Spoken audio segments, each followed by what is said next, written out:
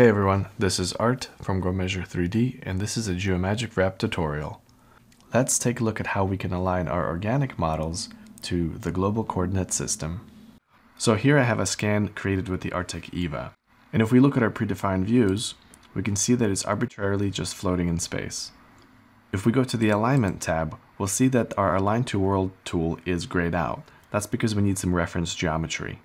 So let's create a plane to fit to the bottom of this model, a line that will run through the head, and a point that will center it to the origin. Go to the Features tab, select Plane, Best Fit, and let's select the bottom of our model. This tool will automatically best fit a plane to our selected mesh. Hit Apply, and then OK. Next, let's create a line by selecting 2 points on our model.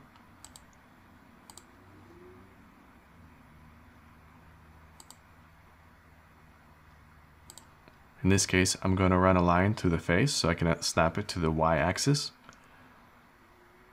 Click Apply. OK. And lastly, let's put a point at what looks like the center of our model from the top.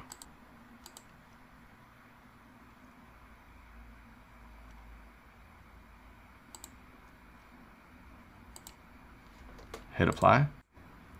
OK. And we're ready to align our model. Notice that our newly created reference geometry is listed in the Model Manager on the left. Finally, let's align our model.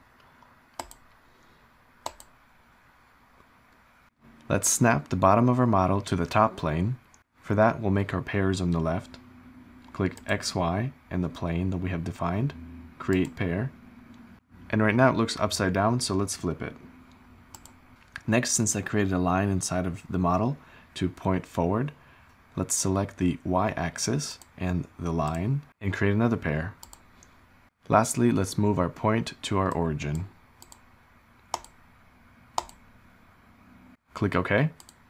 And let's take a look at our predefined views again. Here's the front of our model. Here's the right. And here's the top. We can now delete our reference geometry since we only needed it for alignment. And that's it. Thanks for watching.